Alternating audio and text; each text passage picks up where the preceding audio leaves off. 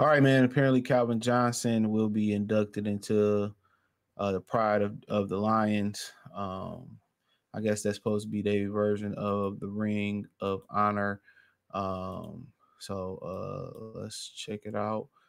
Thumbs up the video, share the video, subscribe to the channel. And the subscribe button is the bell icon button. Hit all notifications, increase your chance of notifications. Go live and drop video. Lions to induct ex Calvin Johnson, Lions to induct ex receiver Calvin Johnson into the Pride of the Lions. It says that announced Monday. Let me see if I can zoom in, because this the way they got this is dumb. There we go. Detroit Lions announced Monday that Calvin Johnson will be added to the team's pride. The Lions further signaling and repairing the team's relationship with the Hall of Fame receiver, 38 years old. Johnson will be honored at halftime of the September 30th game between Lions and Seahawks on Monday Night Football. There had been a rift between Johnson and the Lions after the team asked Johnson to repay $1.6 million of his signing bonus he had given at the start of his last contract after he retired following the 2015 season. However, the Lions have worked to mend the relationship with Johnson the past few years, which, let me speak on that. That was dumb. Let him keep the money. All the money y'all made off his backs and he didn't win. They only do that to black players. And I'm going to go ahead and say it. And I said it. You know, they did. I remember they did it to Barry. They should let Barry go to Miami. I like how Belichick handled that with Gronkowski. Gronkowski, you know, wanted to get traded to Tampa. You know, he traded for Tampa, got something for him. That's why the Lions stayed loser for so long, because the idiot-ass owner moved like a McBitch. Excuse my language. Dude, these dudes didn't give you everything they didn't had on that field. You know, and you didn't put the proper pieces in place.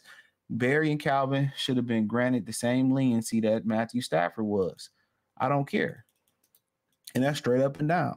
And a lot of fans back in the day, I remember as a kid, they was turning on Barry. He gave you everything he got. Let him go down there. If he think he can win in Miami, it's okay. Oh, man, it's a business. But it wasn't a business for Matthew Stafford. They didn't renege on Andrew Luck. It wasn't a business. He got to keep his bread. So I really ain't trying to hear that. They should have paid him $2.6 million for his inconvenience. They would have had to get it from God off me, bro. They had to take me to court to get that 1.6 back, because I wouldn't have been paying nothing back. Straight up and down. They would have had to get it from God, bro. Because that's ridiculous.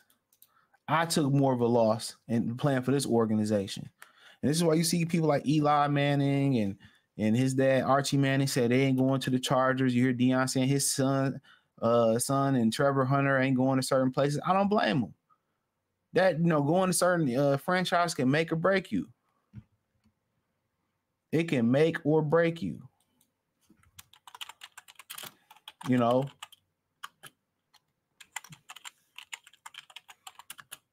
it can make or break you.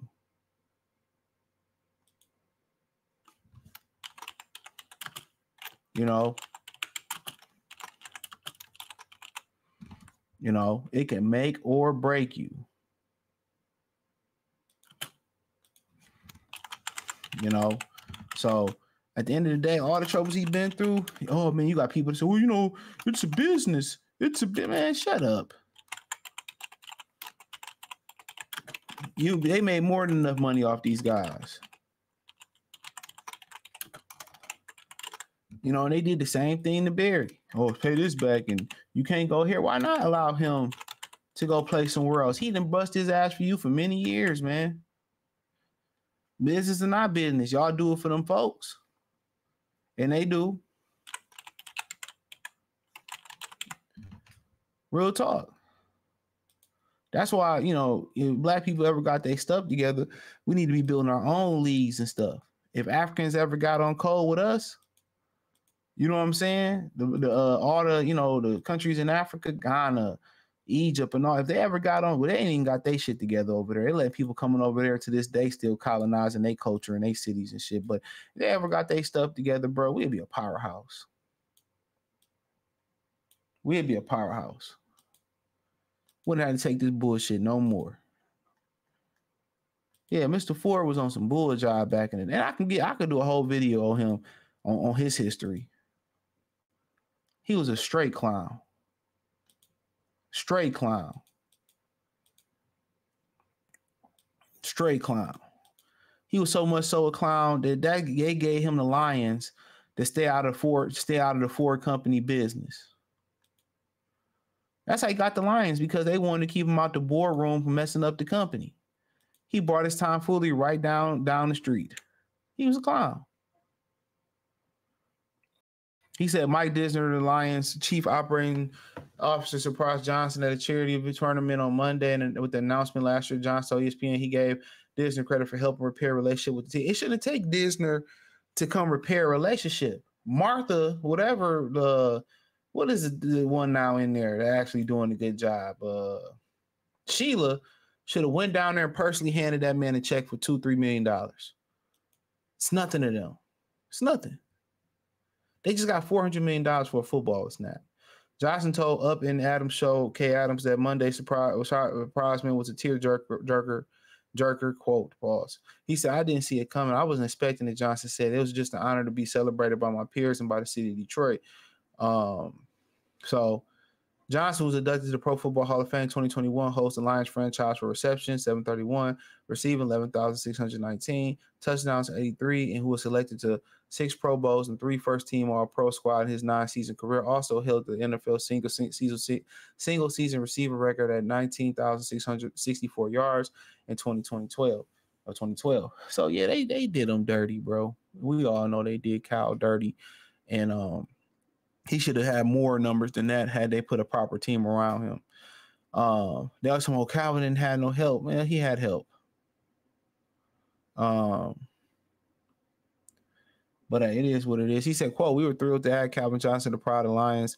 Lions president and CEO Rod Wood said in a statement, his commitments on the field and to the city of Detroit are legendary, and this is well-deserved honor. We are proud that he will be forever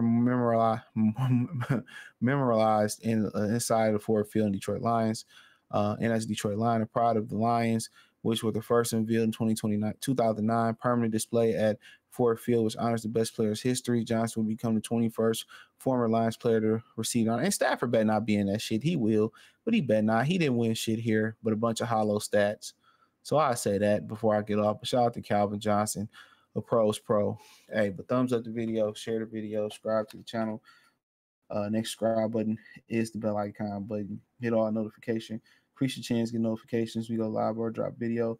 Financially, want to support the channel, Cash App, $ CJ Good 313, Venmo CJ Good 313, PayPal link description. Hit the link tree, find me on X, Instagram, Spotify, Anchor, Cash App, Venmo, PayPal. Appreciate the love support. Check out Detroit Lions Talk playlist for more videos like this. Peace.